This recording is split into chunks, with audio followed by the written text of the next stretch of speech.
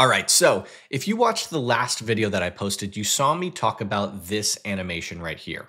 The goal of that animation was to create something that felt kind of inspired by nature, that felt natural, that felt organic, and I talked about all the elements in that animation that solidified that look and that feeling in that design. But honestly, this topic deserves its own video where I can go through a bunch of tips and tricks and processes that help you create things that feel natural, that feel organic, kind of inspired by nature, but still look sci-fi and weird and cool and you can use in your motion graphics. So last week, I went digging for a bunch of inspiration, and then I went into trying to figure out tools and tricks in Blender that I can then show you guys how you can get those looks right in Blender with no extra plugins. So we're gonna go through the project files of 5 style frames that I created and show you how I made those. Now, I do want to preface this that normally I do make step-by-step from beginning to end tutorials.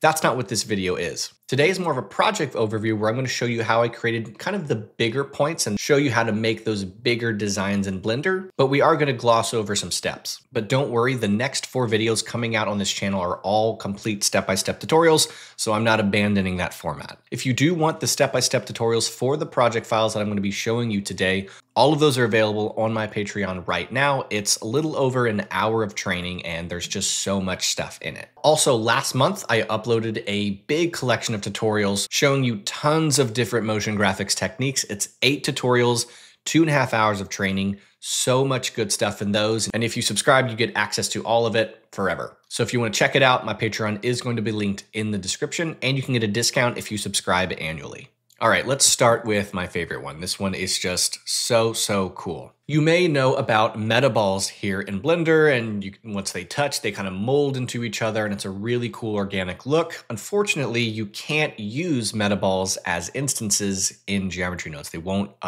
interact the way you want them to. And I had found several images that were creating that metaball look, and I just knew I needed to have this as something that you guys can figure out how to create. But I did figure out how to simulate metaball behavior in geometry nodes. So basically in geometry nodes, I was able to cluster together a few spheres that will interact with each other. They need to intersect. So what you can do is you can convert all of those spheres into a single volume. Once you convert them back into geometry, you'll now get what looks like a very traditional metaball behavior. Now, because it's geometry nodes, you get access to everything and you can go back and add the spheres that will go in the middle that are not going to be converted into a volume. So you get control of all that. And then you get this really cool looking structure. And then the next part is just very simple. All you have to do next is add a glass material to the outside, add a glossy black material on the inside. Then you can just add an emission material to the background, add a gradient, and it's beautiful. Now, this process is almost perfect. There is an issue though. Because of the way it's built, when I do animate it, you're going to get this geometry flickering because it is reassessing everything and moving around, and you cannot get it perfectly smooth yet. You're able to add a subdivision surface modifier. You're able to add a smooth modifier. That does help a lot, but unfortunately, because of where we're at, we can't get it perfectly smooth just yet, but I didn't want that to stop me from showing you guys how to create this as at least a style frame and show you how to do it. And then at some point, I'm going to come back and redo the tutorial. So it's technically not finished, but if you guys have suggestions, please help me out, put it in the description, and we can make some really cool stuff with this process again. All right, this next one is really cool because we're combining volumes, converting geometry, and using textures to go and make really organic looking structures. So very simply, you can just get a volume cube and plug any texture into it that you want. In this case, I just want to use a noise texture and play with those individual texture patterns and just see what you like. On a broad scale, if you're trying to make things look natural when it comes to distribution, textures, roughness, whatever, the noise texture is the absolute easiest no-brainer thing to do to start because noise is absolutely everywhere. If you're new to Blender and you're starting to notice things, look for the noise texture. It's all over the place and you can use it to make things look natural, bringing up the roughness, bringing down the roughness, the detail, all of that stuff. The noise texture is your best friend. Now, once we have that texture and figure out what pattern we like, we can go ahead and go right into making our materials. Let's create a really cool Voronoi pattern.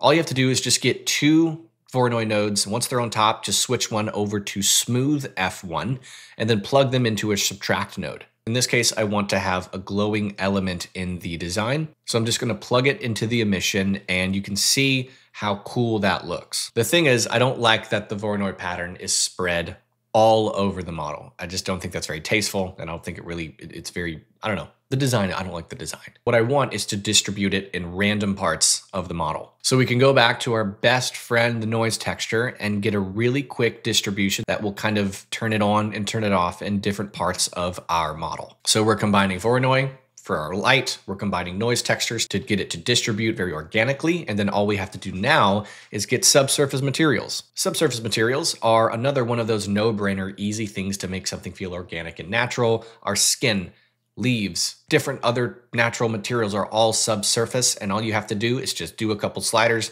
let the light kind of shine in, and you get something really, really cool. At the points where the light is hitting the subsurface and there's emission there, it really makes the emission look like it's inside of the object, and I think it's just a really cool effect. And all of these little bits and pieces are totally animatable. You can make some really, really cool looking animations with it. This one is inspired by kind of the way that fish eggs cluster together, and I wanted to combine that idea with mixing together materials that feel natural, so transmissive materials, subsurf materials, and trickle in a little bit of emission. Now, in geometry nodes, if you want objects to fit inside of a certain space, you can actually take that object you want, convert it to a volume, and then you can distribute points inside of that volume. Then you can use this special node to make sure everything doesn't intersect. If the objects aren't moving, they're not going to intersect. Once you start animating those points, they will then intersect.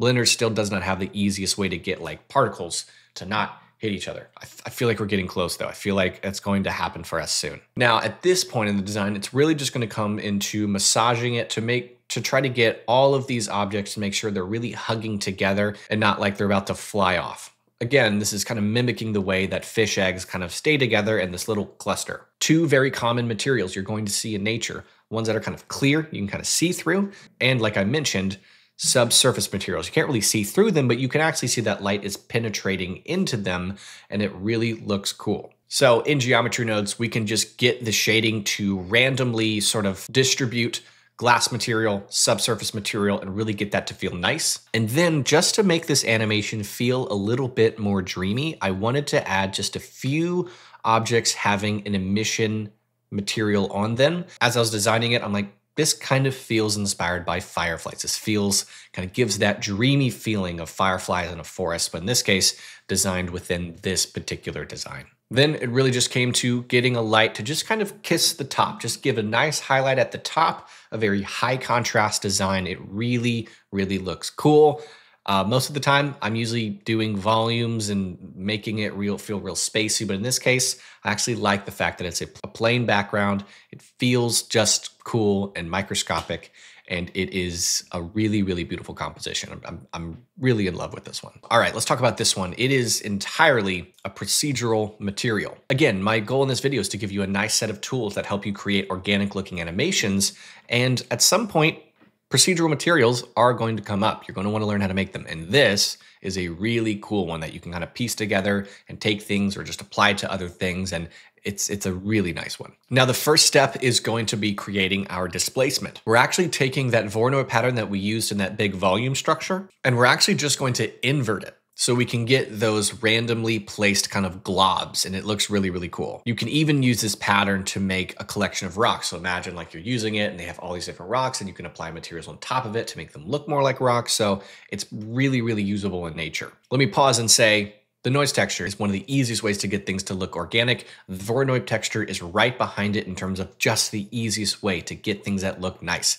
The Voronoi texture has a lot of organic patterns. It also has a lot of kind of hard surface patterns. So the hard surface, not very organic, but if you're using the right patterns with Voronoi and you're applying them to different things, you can get really, really quick, very organic looking things. So definitely play around with this texture if you're new to Blender and you want to see, hey, how can I play with this? Really just play around with it and see what it has to offer. So once we have our pattern figured out, we can go ahead and add some color to this thing. Now, quite often in nature, we're seeing gradients a lot on flowers and greenery, shrubbery. Is that the right word? You're seeing it on flowers, basically. So we're just going to use a simple gradient that helps distinguish the bottom to the top and really solidifies that natural weird organic feeling. Now, after that, I want to go ahead and further that natural look by breaking up how often some of those Voronoi globs are going to be visible. So just like in the volume structure video, we're going to use a set of nodes to actually break up that Voronoi pattern. We're going to be using noise just to get it to look really cool. And now when you're done, there's many ways that you can animate this with the W of the Voronoi, the W of the noise, the emission, all of this stuff to really make it feel like this weird living glob. And because it's a procedural material, you can apply this to any model, a face, a hand, an icosphere, anything. Procedural, it can go in whatever you want. All right, this last one is actually animated because it was just so easy to render, but it's less inspired by nature and just more inspired by sort of something that feels soft and satisfying and still kind of natural. Again, not hard surface or grungy or anything like that. Now I'm starting with an icosphere here in geometry nodes, and the whole point of it was to show you how to very quickly create hexagonal patterns. You will find off and on in nature hexagonal patterns. They do show up sometimes, and it's really cool when you can find it. If you can build it in geometry nodes, you have more fun. So next, we can just go ahead and extrude all of those faces, and you'll notice the edges are really, really sharp. So the way that we can kind of solidify this kind of plushy, squishy toy is just simply subdividing it. And then we can use a noise texture to randomly push up and push down all of those different faces to get a really interesting animation. And really, really quickly, you can have something that looks just really fun. Of all of these, this one actually got the best reactions on Instagram. If you're not following me on Instagram, I preview a lot of my stuff there, so if you want to check it out.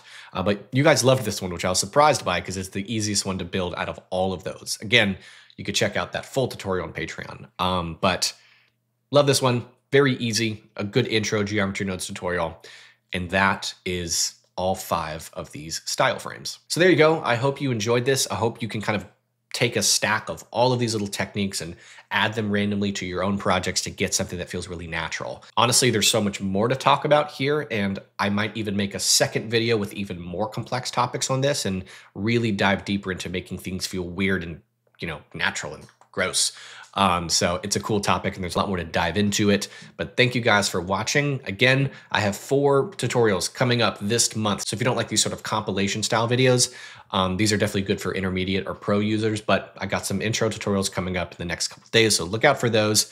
Again, look out for the Patreon if you want to check it out, see all of these tutorials and all the extra stuff that I'm posting there. You can check it out linked in the description. And with that being said, I'll see you guys in the next one.